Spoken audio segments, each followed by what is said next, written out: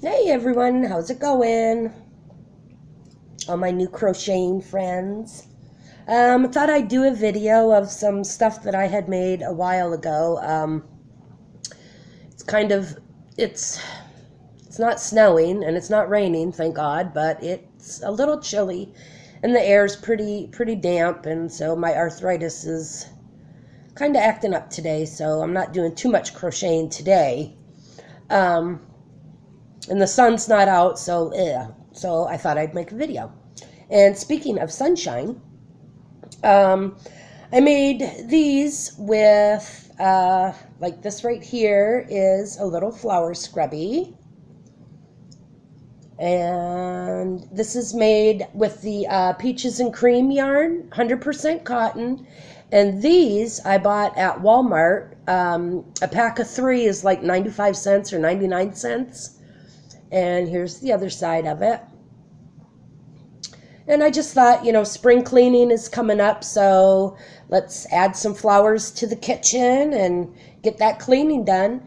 And here is, I can't pronounce, Dahlia washcloth, and it's just using a yellow and orange. I made a lot of these because I just think they're so cool. And they're all 100% cotton with the peaches and cream, like I said. There's another one. And here's one. And here's one. And I think this one's really cool. I just like the different colors and the way that the yarn came out and just kind of went together. Now, the peaches and cream yarn, I did this on my yarn haul. You can get these at, I've been to, seen them at 2 different Walmarts, one in Sault Ste. Marie, and I think one was like in Battle Creek or Mount Pleasant or something. But these are $1.50 for 2 ounces. And these will make, they'll make 1 flower, and I believe they'll make a scrubby. Or half what? Maybe a flower and half a scrubby? Or maybe both. I don't know. But, it's 2 ounces for $1.50 at Walmart. So I thought that was a pretty good deal. Something else that I had made, and I know that I showed these on my previous video. I'm pretty sure I did anyways. But I just think they're so cool. I need to go and get me a new shower curtain so I can put these up. But these are made with the peaches and cream yarn also. And they're just little flowers. I believe they're posies maybe, something like that. And then you just put the shower hook, clip the shower hook to the back, and they're for your shower curtain. And once it's leaning up against the shower curtain, it'll lay flat. And you can get these hooks. I got these hooks at the Dollar Tree, 12 in a pack for $1. And I just, add a little bit of spring to your bathroom, liven it up a little bit. Maybe make our time in the bathroom a little more enjoyable. I don't know. But, yeah, so I made those. I just thought that they were really cool.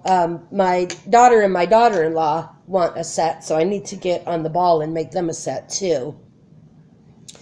What else was I going to say? Oh, and these patterns, of course, are all available on the Crochet Crowd's YouTube channel, on their website, thecrochetcrowd.com, and they also have a Facebook page, just the Crochet Crowd, and they put all kinds of tutorials and patterns and links to like yarn sales and stuff.